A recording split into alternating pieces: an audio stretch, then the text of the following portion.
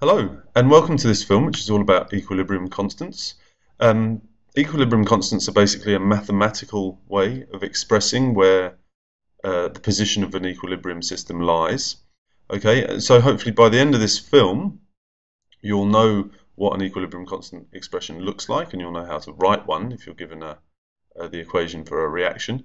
And also you'll have had to think about what sort of factors will cause an equilibrium constant to change. And judging by its name, equilibrium constant, you might be thinking, well, probably not very many things, and be quite right about that. But anyway, let's have a look at what an equilibrium constant looks like.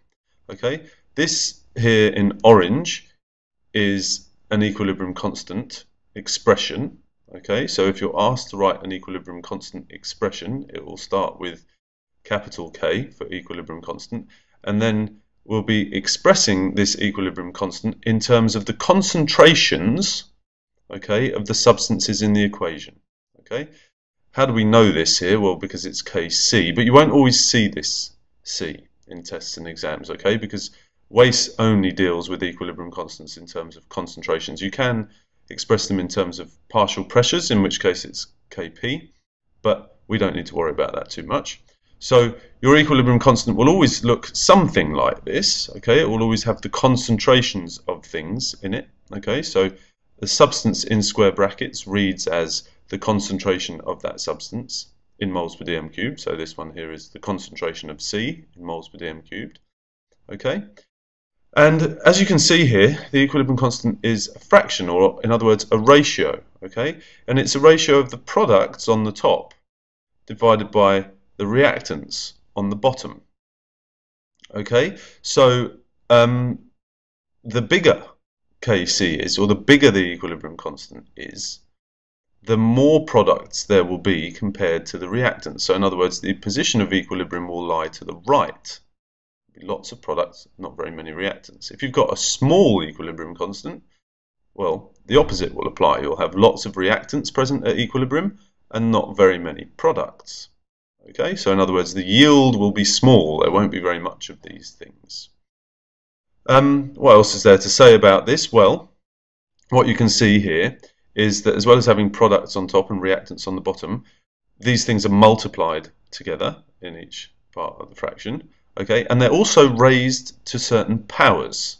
Okay, so the concentration of C is raised to the power little c, which corresponds to the stoichiometric coefficient of C in the equation. So if we think of these little or the lowercase letters as being the moles of each substance in the equation, or the stoichiometric coefficients, then we'll raise the concentrations to the powers of these numbers. Okay, so if we had 2 moles of A in this equation, then the concentration of A would be squared, and so on. There's one other really important thing to realize about equilibrium constant expressions, and that is that because they measure concentrations, they'll only deal with substances that are either in solution or are gases. So in other words, things that we can measure the number of moles per litre of, okay, or the number of moles per dm cubed, which is just another word for litre. Okay, so anything that's liquid or solid, any pure liquid or solid whose concentration effectively doesn't change, you'll always have the same number of moles per litre of that substance. Those substances won't appear in an equilibrium constant expression. That's really, really important, okay? Because when you're asked to write these equilibrium constant expressions, you have to remember not to include anything that's solid or liquid. And we'll see some examples in just a moment, okay?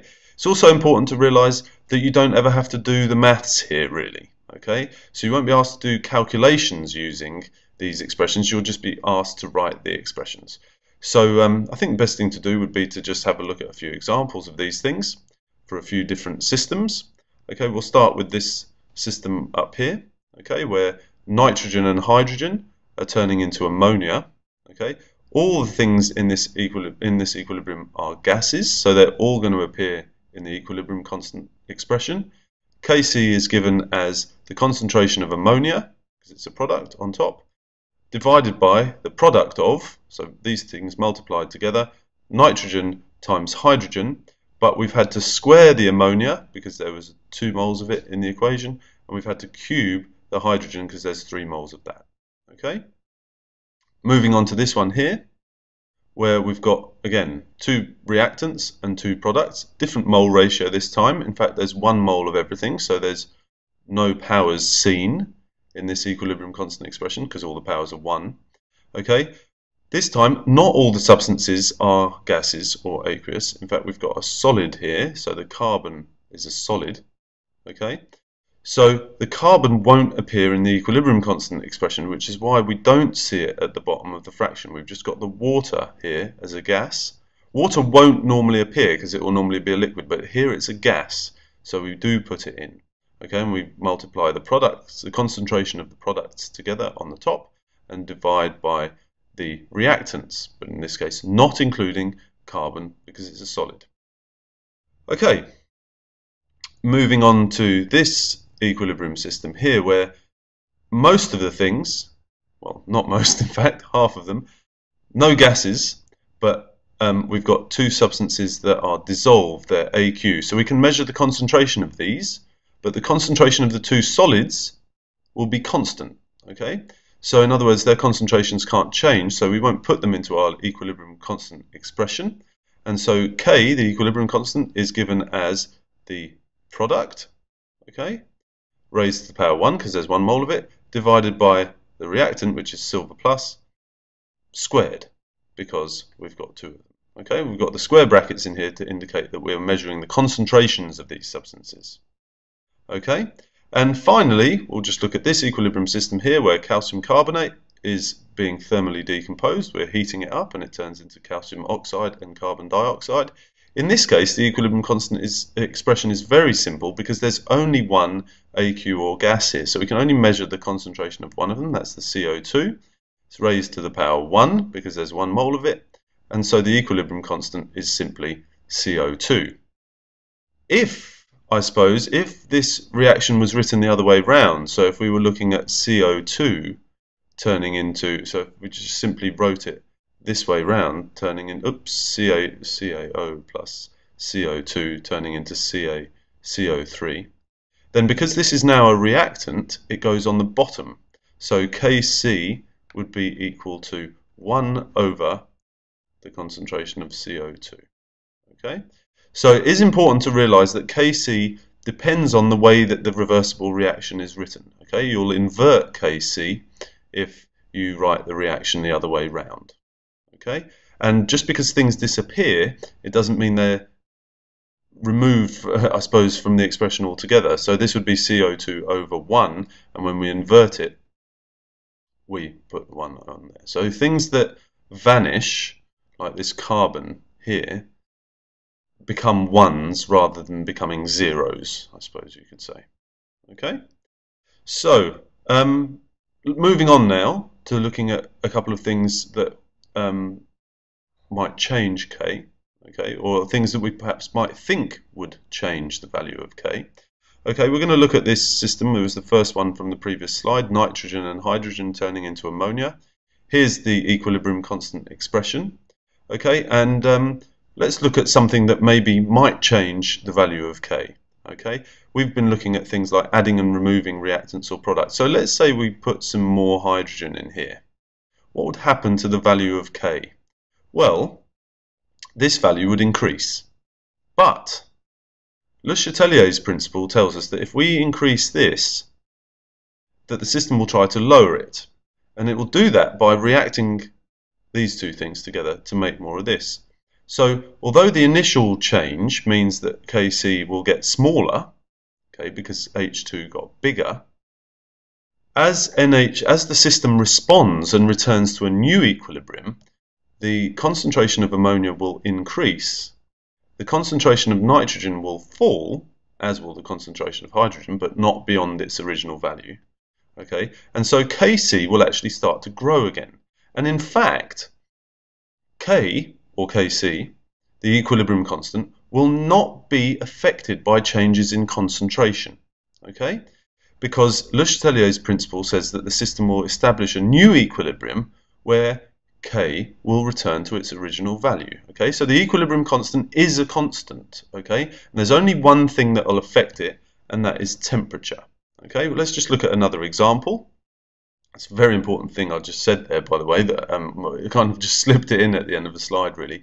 K will only change when the temperature changes, okay? Otherwise, it is a constant. Okay, so let's look at this equilibrium system where we've got, again, calcium carbonate decomposing, turning into calcium oxide and carbon dioxide. Okay, Kc in this case is equal to the concentration of carbon dioxide because it's the only gas or AQ in the expression. Okay, and you might be thinking, well, what about here? I mean, Le Chatelier's principle says that if I increase the amount of calcium carbonate, then Le Chatelier's principle says that this system's got to lower it. So I'll produce more CO2, and that can only cause K to increase, right? Well, yes, but we've missed something quite important there, because although we've added more calcium carbonate to the system, we haven't caused its concentration to change. Okay, so in other words, adding more of this solid, there'll still be the same number of moles of solid in every litre of solid, right? Because it's a pure solid, so its concentration is constant. Okay, so in other words, by adding more of it, I haven't changed the concentration. So Le Chatelier's principle, which says that if I increase the concentration, the system will try and lower it, Le Chatelier's principle says that nothing's going to happen here because I haven't changed any concentrations. So K will remain the same if I add more calcium carbonate. However, this reaction here is endothermic, okay, whereas this one is exothermic. So if I heat this reaction up, Le Chatelier's principle says that it will try to cool itself down. How will it do that? It will favour the forward reaction. That will produce more products, okay, which means that the concentration of carbon dioxide will increase. So for this particular reaction, if I increase the temperature, the value of the equilibrium constant increases. Okay? If I decrease the temperature, the value of the equilibrium constant would decrease because the concentration of carbon dioxide would fall as the system tried to heat itself up. I'm just going to go back to the previous slide and have a look at some temperature effects here. Okay? In this example, the forward reaction is exothermic and the reverse reaction is endothermic. If I cool this reaction down, it will try to heat itself up. We'll get more products, less reactants, and so this equilibrium constant value will increase because the top of the fraction will grow and the bottom of the fraction will fall. If I if I heat this reaction up, the endothermic reaction is favoured. Okay, should remember this from our temperature principles film in the past. Okay, so the endothermic reaction will be favoured. We'll get more reactants and less products at equilibrium, and so the value of Kc will fall. Okay, so the equilibrium constant can be affected by temperature, but not by any other change in conditions. That's a really important thing about K.